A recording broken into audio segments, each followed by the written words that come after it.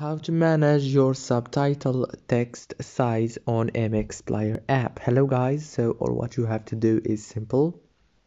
Go to MX Player. This is the home page as you can see. Now go to the top corner and click on those three lines. Now all what you have to do is go down, click on local player settings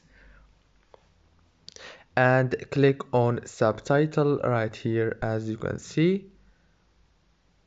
Now all what you have to do is scroll down until you find text right here on the appearance, and here you go. Now here is the size. You can change it from here as you can see. You can make it more larger or smaller. After you finish editing your subtitle, click OK and it's saved successfully.